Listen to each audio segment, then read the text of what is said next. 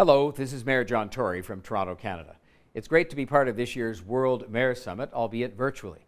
The work being done by C40 and at the World Mayor Summit is critical in our fight against climate change.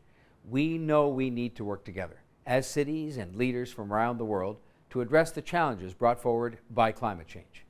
Toronto's been a member of C40 cities since 2005, and we're proud to be part of this global network that is leading climate action and continually raising the bar of ambition. Doing our part is something Toronto takes very seriously.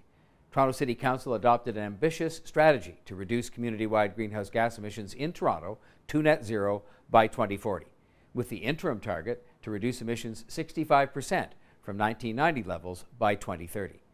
Toronto's net zero target is now one of the most ambitious in North America, and rightly so. We're leading the way because the time for action is now.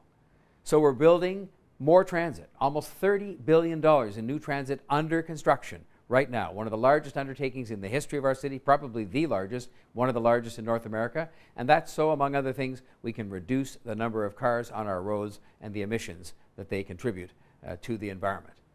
We are working to reduce building emissions from both public and private buildings, which we know is a huge contributor, the biggest contributor in our city to greenhouse gas emissions.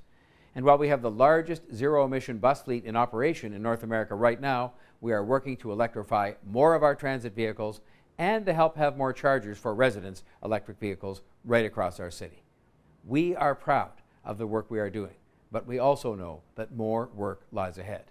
And that is why C40 is so important. We know municipalities have the power to create change on the ground. While Toronto has made significant progress, we know that we have a very long way to go, and it will take all of us working together. And I am very proud and very pleased and privileged to lead in that effort.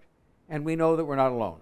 It's great to be among so many other leading cities where we can learn from each other as we push the global ambition on climate action.